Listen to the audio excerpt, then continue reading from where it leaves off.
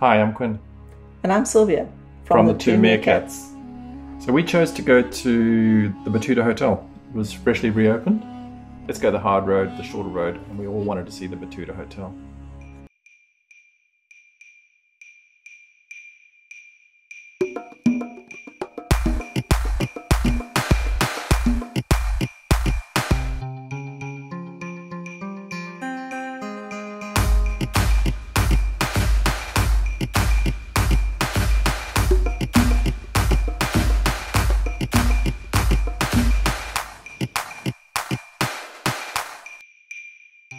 Off the sealed road and going through the unsealed road to Betoota.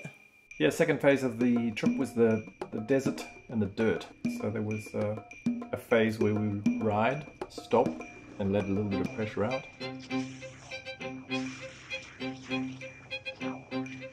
Yeah, I think it was 2 or 3 psi each time. When we got the pressure right, the tyre would no longer skip over the stones and it would really grip well. The front tyre felt like it was locked down all of a sudden. Both bikes, the Africa Twin and the KTM, were fitted with Motel's tractionated GPS tyres on the rear to give long life. And the front tyres were Golden Tyre GT723 knobbies. Very good tyre in the dirt and sand. The pressures, generally pressures on the dirt, we found best to run 22 psi. Yeah, so a rill is the gully, the sort of depression part, and then the ridge is the stones that are piled up by the car tracks. They run out. You can be in a rill and think, oh, it's great, and suddenly that rill just merges into a big pile of rocks. But after a while you get a little method on how to get over it. You know, you gas it up a bit and go at an angle and over you go. Betoota pub. Wind blowing its arse off. Oh, this is a nice one. Oh yeah, that's nice. Newly restored Betoota pub, working in league with the Betoota Advocate. It's going to be something. Yep. Sure. You should get a huge it's on now. with the mayor. Yeah, that's it. Vote Robbo Mayor. It's nice country. I thought it would just get more and more deserty, and because we went to that Gibber play and shit, and then suddenly it was grassy and hilly again. Yeah, well, similar like all the way to Birdsville. Pretty hilly and grassy and all that. Oh, is it? Yeah, because the road goes up on the hill. The old road used to go along the river. But half the time you can't get along there because of the floods. You know, when the floods are up, it'll be 4 or 5 months a year that you can't get along there. Floods? Is that from when a cyclone comes through, you mean? Yeah, just regular wet season. Every wet season they get a flood. Every wet season? Pretty well, yeah. What? Pretty well. You should build a bloody dam here and have water all the time. Yeah, you try and do that. I'm sure, there'd be political forces stopping that. Thanks to our friend here and the owner of the property, it's all been sorted out and fixed up, and it's absolutely fantastic. The stories flowed thick and fast, and the volume of the conversation of the locals went up and up and up. Mix it up a bit. Mix it up a bit. He went home and he said, I went home and I said to the wife, he said, I'm going to fucking follow Burke and we'll fucking foot track all the way to the golf. That's what he fucking did. And he got there today. Yeah, right. What's this fellow's name? Last name Stoichi. Stoichi, Peter Stoichi! Yeah. Young fellow retired or doing their thing. Yes. And they come. They slow down 60 or 70 k's instead of doing 120. There's nothing better than changing a tyre. But they were very friendly. Yeah, they quickly caught us up on all the local politics and the talking points in and around the races. Today is the 5th day of riding, and we're going to go from Betoota through to Birdsville, just before Birdsville, the campsite, all on unsealed road. We met the postie as well, who does a 700-kilometre route every day. So what about road trains? What do you think in the end? Ah, yes. I've been dreading the road trains. Really quite nervous about the whole thing. But found that so long as you pulled over, because you could see them coming from miles of the dust, just pull over, they would zoom past, and you just wait for the dust to settle and off you go again. They weren't actually a big deal at all. No, they weren't. We had good crosswinds, like 30 knots, so 50 kilometre an hour strong enough to just blow the dust away. And the road trains don't move off the centre of the road, so they sort of just keep their position. They have right of way. There's signs right that of way. say they've got right of way, so you do have to watch out for them. What happens in the stony Gibber plains near Birdsville. Trailer tire. The mobile's on the phone, and we use this quad lock system, but both of us found our quad locks had come undone From all the constant in the shaking, washboards. Yeah, so that was something we learned. Okay, tyre change finished on the trailer, and we've refueled up the bikes from the jerry can so I can make it a Birdsville. Fuel, this is the one leg where we weren't going to make it even with our long range tanks, so we arranged for our vehicles well, we waited for them actually, and they eventually turned up and gave us our 20 litres, which we split between us 10 litres each.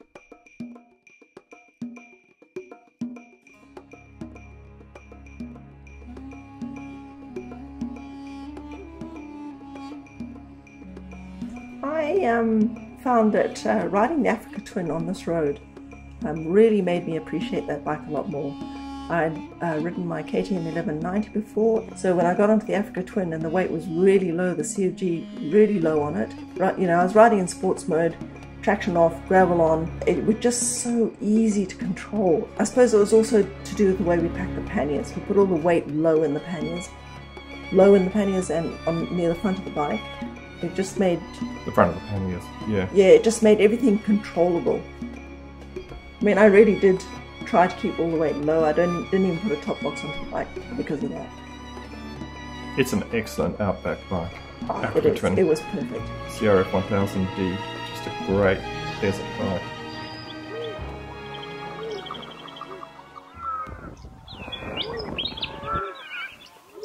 There's a big windmill on the Diamantina River near our camp.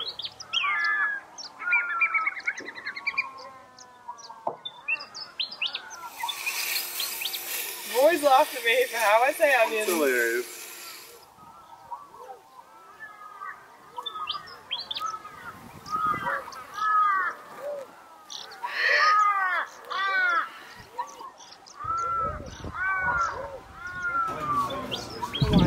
Eating time.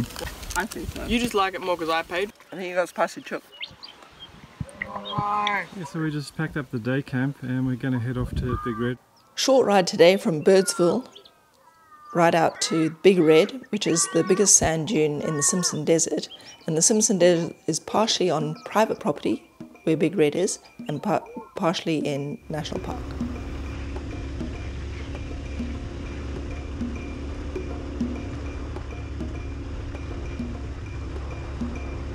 Okay, we just arrived at Big Red. It's winter, it's September, and nice cool breeze, 22 degrees. We're on the Queensland side, looking towards the Territory side, so we're facing west, and you can see that the left-hand track is closed and the right-hand track is open. Girls are putting up the Trolls awning, and I'm going to get the Husky off the back and give that a bit of a ride around.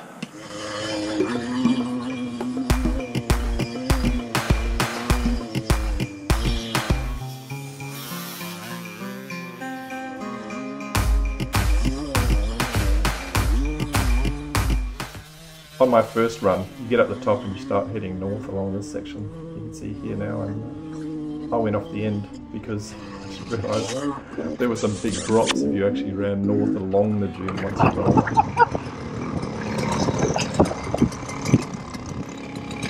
Like it's deep down there, and you can see that gap between the dune and there where I flew the last bit.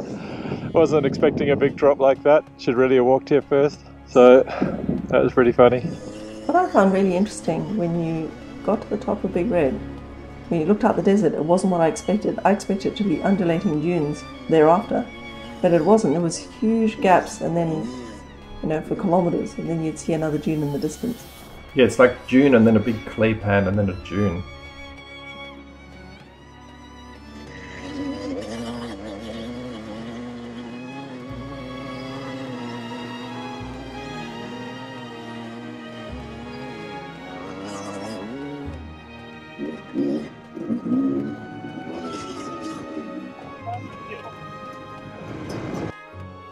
Big dune teaches four-wheel drivers two things: tyre pressure and momentum. My tips to Porsche were 18 psi in the patrol, and don't let your foot off the throttle or you'll be bogged and have to reverse all the way down again for a second attempt. But man, did she hold the throttle down. Way more than I thought. It was great to watch.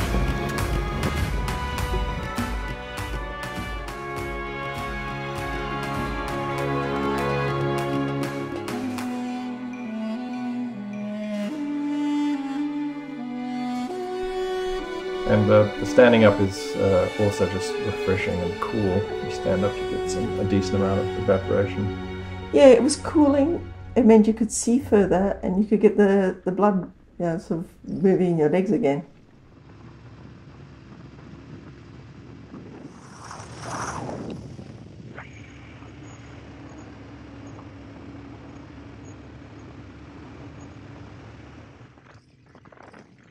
Birdsville Hotel. Well, we had to go there, didn't we? We had to go there and have a meal. I mean, it's an iconic place. You hear about it, you just have to go. I thought it was very touristy. Yeah, all the staff were backpackers. There were no locals. It was just wall-to-wall Irish people and whatnot, foreigners serving in the hotel. And it was a tourist trap. We had that sort of two choices, fast meal ticket system. Yeah, just for a steak dinner. felt like you were in a canteen. $25 steak dinner each. But hey, we had to eat in the Birdsville Hotel, so we did once. The next night we camped at the Diamantina and enjoyed a camp meal. It was far better. I do have to say though, Birdsville and the bakery, oh yes, the donuts there are spectacular. All the go we needed them. So the thing I found surprising about Big Red is, okay, it's sand and you know it's going to be red and there's lots of it. The sand is not a beach sand. It's a desert rock erosion sand, and it's very, very slippery. And you put your foot down when you stop your bike and you put your foot down, you're probably going to fall over on your bike. Yeah. I think the first time I stopped at the top of the dune, I just fell over because I put my foot down and it just went into the sand. It's like sort of a quicksand almost. Well, my first time up Big Red was walking because I wanted to have a look what it was like. And for every step you took, 2/3 of that step slipped down the hill. So it was quite a lot of hard work to actually walk up the hill. It's a fabulous sand. It sort of cleaned the tyres. We got there with sort of dirty brown tyres, and after a few hours of buzzing around on the dune, the tyres were a beautiful black colour. It's like abrasive or something. Yeah. There were 3 open tracks on the day from the west and 1 from the east. The second eastern one had been closed. My technique on the 300 two-stroke and on the 1200 was like 55-60 kilometers an hour, and both bikes just sailed up there. No issues. Yeah. I don't have any issues. Stopping was an issue. The top. You really had to be sure where you put your foot down. 250 kilos.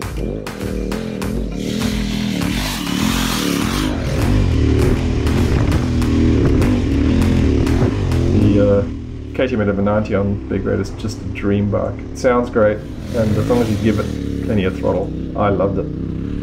I thought it was great.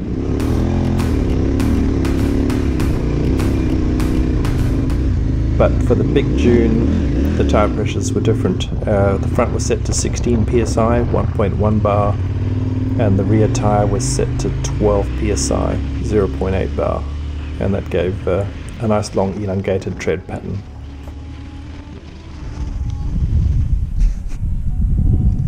Okay, we're going to be putting the sticker onto the Big Red signpost. Meerkats. And I'm going to say that's a pretty good spot.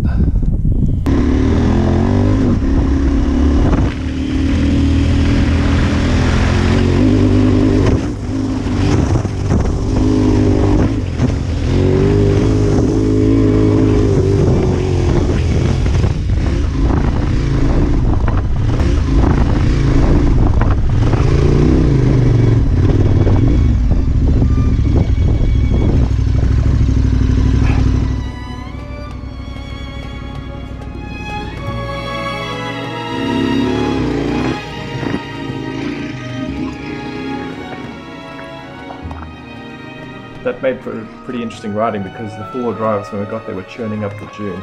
They would go 20 metres, get bogged, churn it up, back down. It wasn't just the four-wheel drives, there was the motorbikes too. I mean, we saw some really interesting riding styles there, feet flapping all over the place, bikes falling over.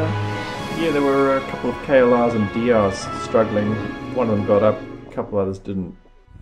Out on the western side of Big Red, you'll find a small signboard that said Birdsville to the right, Big Red straight. 3 or 4 runs up Big Red there on the western side. And we got the meerkat sticker. It's supposed to be on Channel 10 on UHF, we were told, and we could see it on the signs, but we found that vehicles were just appearing at the top without making calls. So our handheld UHFs, we'd hear nothing, and then next thing there'd be a car coming the other way, but you'd see the flag, it was okay, no issues. If they had one. We were just buzzing. I mean, this experience was fabulous, better than we'd ever imagined. Don't know that probably won't come across on film. No, I mean, this was my first lengthy off-tyre experience, and it was way more enjoyable than I ever thought it could be. I'd been very nervous about the whole thing, but I was just being silly, I realised. It was great.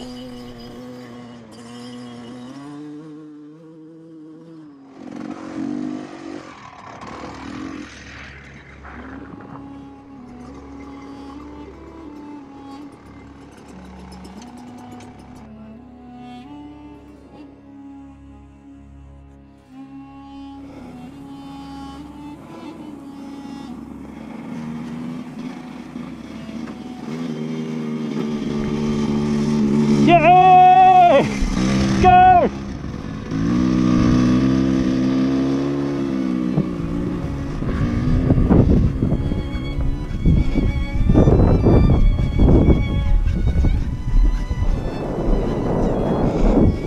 Yay! Good mouse. Good job. And how'd you feel about your big attempt? It'd been a 10. It was successful. My big success, Your getting to maiden. the top. This is your first run, and Yep, first run and off I went, We all the all way to the cheered? top. there was cheering. There was a moment of silence where we listened to the motor, and then there was cheering. I got to the top and I have to say I was quite emotional. You know, I'd always said I wanted to get there before, well, let's say a significant birthday came up, and I made it. You did. And First you did it on the run. first attempt. There were some incidents where people fell over, but it was always just when stopped. It's very difficult to keep a bike vertical on those dunes when you stop at the top. Yeah, when you stop right on the ridge, yeah, your feet aren't always where you think they are. The sand just gives way. It does. One minute you're standing and next minute the sand's sliding way under your feet. So you look like a drunk, but it's normal. I did the same thing.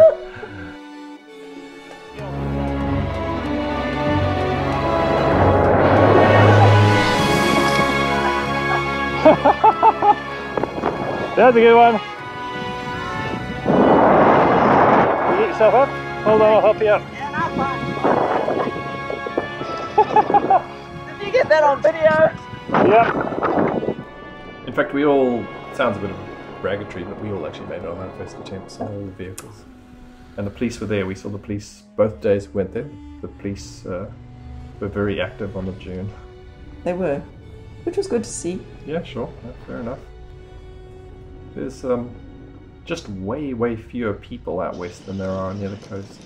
Like a fraction, like 2% of the number of people.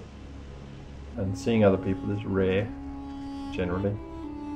So from our camp on the Diamantina, it was 45 kilometers each way to Big Red.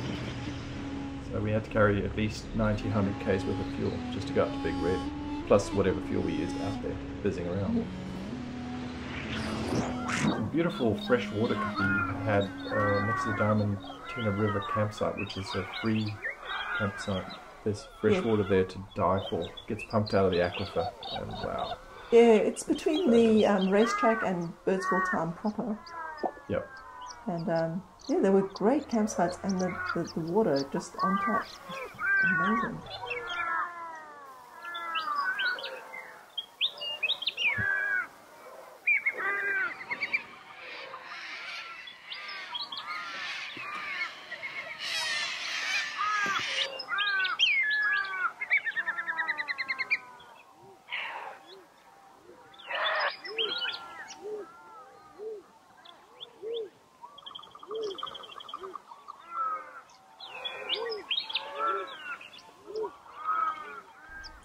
The pelican next to our camp was fascinating. He had a set routine of herding fish and catching them at the riverbank. He was more successful than I was with a rod. I needed bait and I only had lures. Yeah, what a trip. But all in all, really successful and enjoyable. Yeah, absolutely loved it. Just loved the desert. Great place. Can't wait to go back.